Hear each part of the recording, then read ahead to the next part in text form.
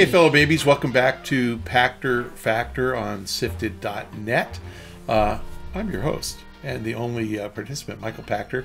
We're going to take some questions today, take a question today, and we're going to keep doing this for a while. So keep them coming in. You can submit them on Twitter to me at Michael Pachter, or you can submit them to at SIFTD Games, and we're on SIFTD.net. If you're watching on SIFTD.net because you're a Patreon patron, thank you so much for your patronage.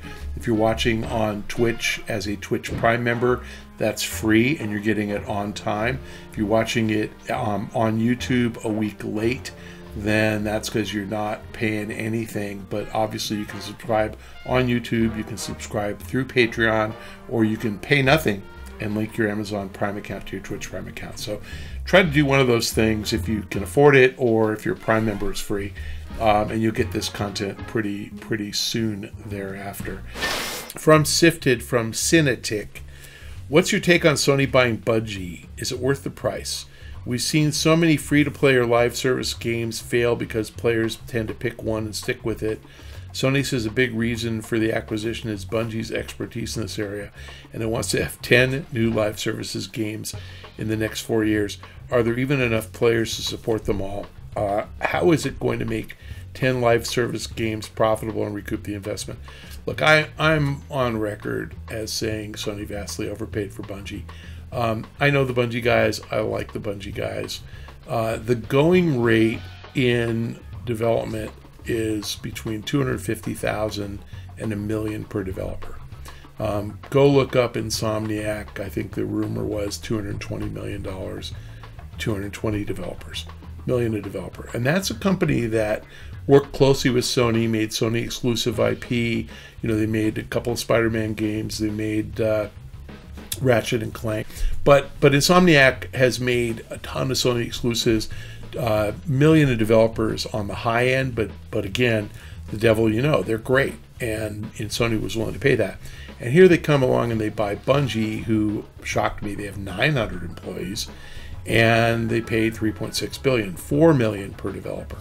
Now, I get that you would buy somebody who's got great IP. So like buying Bethesda, Microsoft paid a lot more, the $4 million per developer.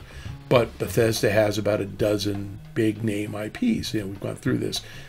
Doom and Quake and Fallout and Dishonored and on Elder Scrolls. I mean, keep going. Bungie created Halo, doesn't own it.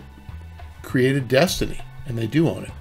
So as far as I know, Bungie has been around for about 25 years. So, because the original Halo came out in 2001. So let's go with, they were formed in 1997. Since 1997, I believe, they've made 3 Halos. I could be wrong, they might have made 4, but I think they made 3. And they made 2 Destinies. So 5 games in 25 years.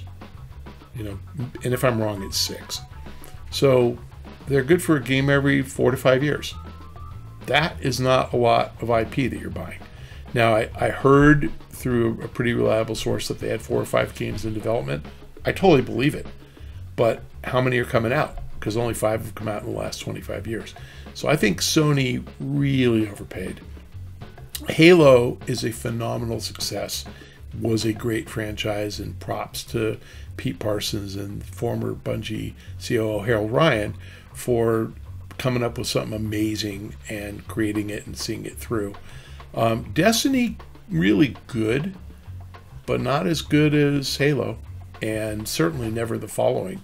You take a Destiny game, which is kind of the core game isn't that big a deal. It's really the multiplayer live services part of the game, and it's fun. And you get Vince Zampella with Apex Legends, passing Destiny like it was standing still. Apex, I think EA just said is going to do nearly $1 billion this fiscal year. Last year it was nearly $700 million. So, a couple of years prior it was between $300 and $400 million. So it's gone from $350 to $650 to $1 billion in 3 short years. Destiny, no chance, not even close to that in live services. And if you look back at the Respawn acquisition, $450 million. You know, that was $450 million when Respawn was working on Apex. EA knew about it. We didn't. It hadn't been announced yet. But they had made Titanfall, and they had made Titanfall 1 and 2. And Vince, as a producer, had made a Call of Duty game every 2 years, and a Medal of Honor before that, from 1998 through 2011. You know, so much more productive, fewer employees, but $450 million, and Bungie going for, you know, 9 times that. That's crazy. Yes, I think they overpaid. Now, again, in fairness, I don't know what else Bungie's got working. So if Bungie has a game plan that says, yeah, we have a new game that craps all over Apex and is going to do $1.5 billion, then maybe they are worth it. But like I said, if you could have Respawn, if you could have 8 Respawns for the same price as Bungie, I'd rather have Respawn. I'd rather have 8 of them. Now, rest of your questions, I'm not so sure you're right about free-to-play or live service games fail because players pick one and stick with it. I don't think you can name a game that has more than 200 million active players. I don't think that game exists. I'd say that's probably Candy Crush, pretty close. And there are 3.5 billion active mobile gamers, monthly actives, 3.5 billion. I think you can take games like League of Legends, I think maybe peaked out at around 75 million, 100 million in there. Fortnite, 75 million, 100 million. There's plenty of room for other games to get 100 million players. So, you know, your question, is Sony going to do 10 of them and they all be profitable? You make money at about 20 million users, and out of 3.5 billion, there's plenty of room. I mean, the top 100 probably all have about 20 million users. So there's room for 100. What are the odds that Sony gets it right? Low, but not because Sony sucks, but because it's really hard to make games. Sony is actually probably better at it as an enterprise than anybody. They probably had more hits first party than anybody. So I'm not going to diss Sony ability to make great games, but live services is a new thing. The Bungie guys know how to do it for sure. I don't know why you pay 3.5 billion, 3.6 billion. My guess is because that's what Bungie asked for, and Sony just choked and did it. If you want to look at some other brilliant Sony acquisitions, they bought Gaikai for over 400 million. Whatever happened to that? You know, they bought OnLive for undisclosed price, but I heard a couple $100 million. Whatever happened to that? Oh, that's PlayStation Now. It is PlayStation Now, but it's like off-the-shelf technology. Google has it. You know, Amazon has it. Microsoft has it. You could have had them power your technology. You don't need to buy those other guys. So I'm not so sure Sony's very smart in making acquisitions in general, except when they buy first-party studios like Naughty Dog and like they bought the guys up in Seattle that did Ghost of Tsushima too, didn't they? They did. Sucker Punch. Yeah, they bought those guys too. Yeah. So Sony's really good at buying first-party studios because I think that and they bought Herman Hulse Studio, the guys who made Horizon. Yeah, and I think Sony's MO in the past has been hire a studio, have them do first-party content, see how they do, and after 1 or 2 iterations, buy the studio. So Guerrilla Games was independent until Sony bought them. Sucker Punch independent until Sony bought them. Naughty Dog independent until Sony bought them. Media Molecule independent until Sony bought them. So the Sony MO has always been work closely with somebody, pay them a lot, let them make us a first-party exclusive or 2, and after a couple, then you get really comfortable with them and then you buy them. That's a really smart model. And I don't think any of those it was even close to $1 billion. I think they were all probably 200 million, 300 million.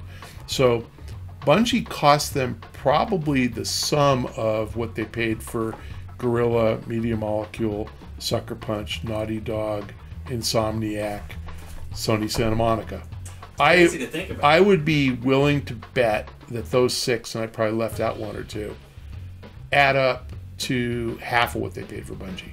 So when you ask if I think they overpaid, because of moves like this, the price of buying developers is going up, and there's no way you could buy Respawn for $450 million now. But the truth is, yes, they overpaid, and they're actually accelerating their demise by spending money foolishly on a one product company. And again, Bungie may have 5 games in development that we don't know about, so maybe in the next 10 years we'll see 2 of them, and in the next 20 years we'll see all 5, maybe. But that's a long payoff, so we'll see. You can bookmark this one and come back to me in 10 years and say you were wrong. Bungie had the next Apex Legends. And by the way, $3.5 billion, $3.6 billion.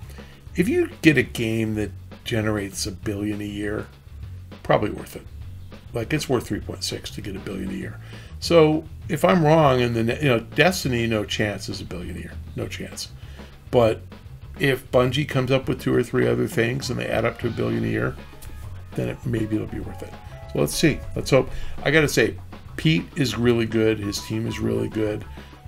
Harold's at Probably Monsters. I think they're going to shock people because Harold's really good too. And again, Halo is such a great franchise. 343 made a good one, without anybody from Bungie. So they created something that's lasting, and someone else took over, and it's great. You can't put a price on creative talent. So Sony put a price and threw a big number out there. My guess is that Bungie wasn't really for sale, and so they threw out a ridiculous number and they got it. Thanks for joining us on Pachter Factor. I gave you a long answer. Hope to see you next time, but between now and the next Pachter Factor, sign up on Patreon as a patron, or link your Twitch Prime account to your Amazon Prime account, please. That's free. Or subscribe to us on YouTube, or none of the above. Get this stuff a week late. Follow me on Twitter at Michael Pachter. I'll see you next time.